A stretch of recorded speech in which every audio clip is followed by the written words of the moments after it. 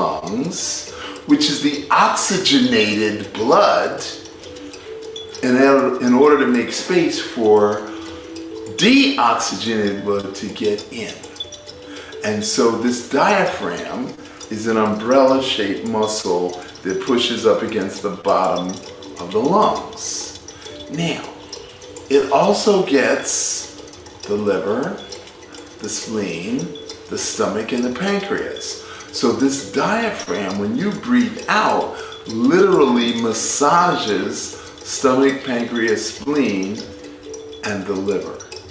So we need the diaphragm, but yet we don't know how to promote the diaphragm. Now, if you're a singer or an athlete, of course, you're taught and trained how to use your diaphragm. But when you're not singing or you're not doing your sport, you revert back to ordinary human ways. Not good in the long run. So what we do is something called breath of fire. So we breathe out forcefully 60 times.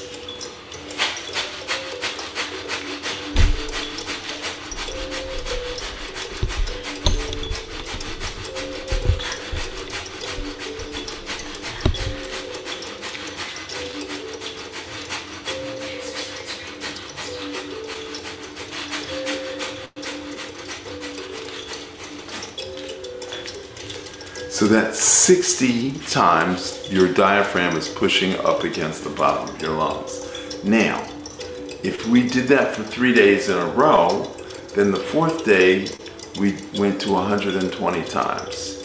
And then the 7th day we went to 180 times.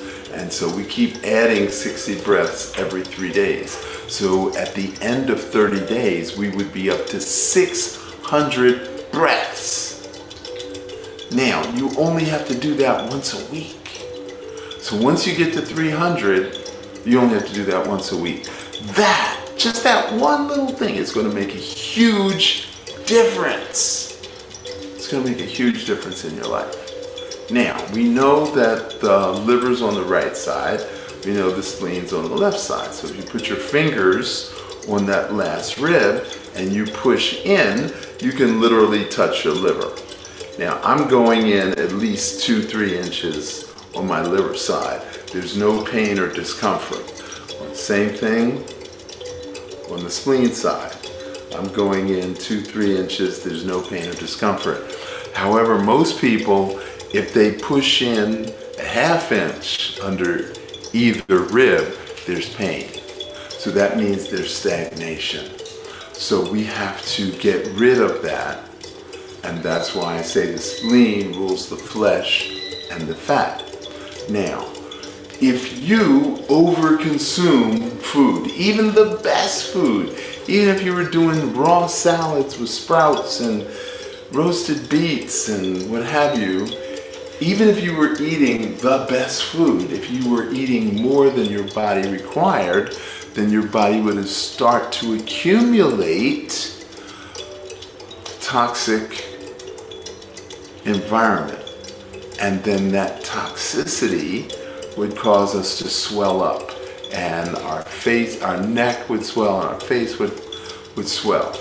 Now, there's proteins, carbohydrates, and fats. Okay, so if you overconsume food, what does the liver do? It converts it to fat. And where does it store the fat? You already know where it stores the fat. The belly fat, the butt, the thighs, the chin. Oh God. Yeah. Now, the brain is 50% fat. So once the liver has absorbed all the fat it can and displaced all the fat to the regular places, then fat goes to the brain, and fat and toxins bind together.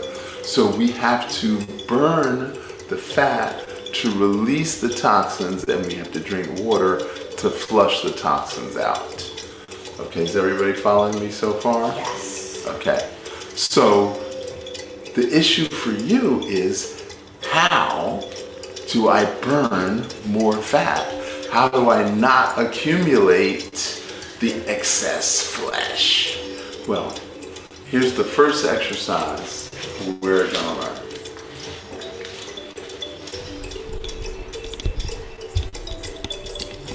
You're gonna breathe out, you're gonna go up on your toes.